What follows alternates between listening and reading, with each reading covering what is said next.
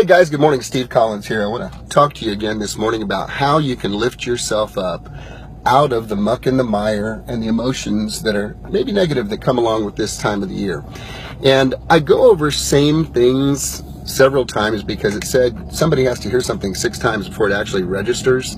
And mastery is bathed in repetition. So I'm very purposeful and intentional about the things that I share based on what I sense is going on. And I know this time of the year can be tough for some people. So I'm going to share with you the #1 way you can take control over how you're feeling and what you're experiencing. Because it's an action and it's an activity, okay? So it's simply this. Let's just say that you're at home and, you're having a cup of coffee and the sun's not shining and you're just not feeling it, and your mind and emotions start to take you down a path you don't want to go. I'm going to challenge you to take out a pad and a pen and write down the names of the 10 people that come to mind that you're the most grateful for.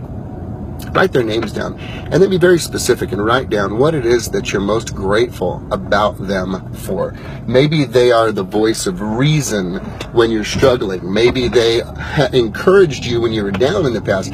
Maybe they were somebody that was there for you and nobody else was. But there's something specific. And then I'm going to encourage you to take it to the next level, which is take the next hour and get on your phone and call them.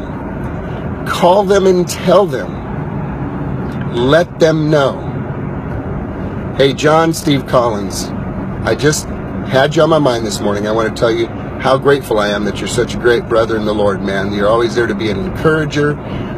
You're so generous and giving. You've blessed me at times when I was at my lowest point. You didn't even realize it. And I'm really grateful that rather than just having an intention to do something cool, you'll put something in the mail and send it to me, and it comes at the right time. And buddy, I just need you to know, as my brother, I love you, man. Hey, Eddie, this is Steve.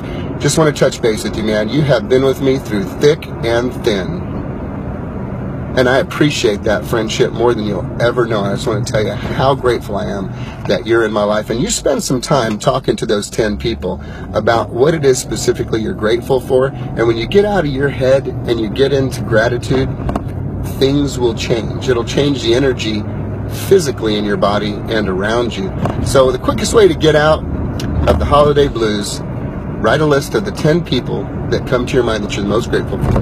Write down very specifically what it is that you're grateful for, and then take the time to call them. Not only will it pull you out of that little blue time, it'll encourage them as well. Have a great day, guys. Talk to you soon.